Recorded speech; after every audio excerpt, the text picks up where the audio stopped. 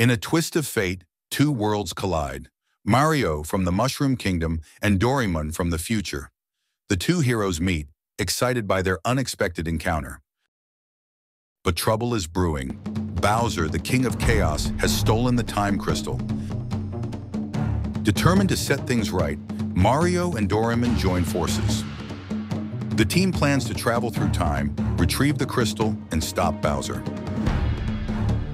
In the prehistoric era, where dinosaurs roam, Mario leaps into action, and Doraemon uses a gadget to help them navigate. Next, the team enters a neon-lit city of the future. Sneaking past robotic guards, they blend skill and tech to move forward in their quest.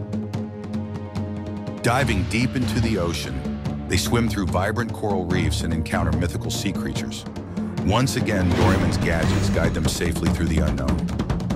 Finally, they reach Bowser's fortress, a place of shadows, traps, and danger at every turn. The team confronts Bowser in an epic showdown, with the fate of their worlds hanging in the balance.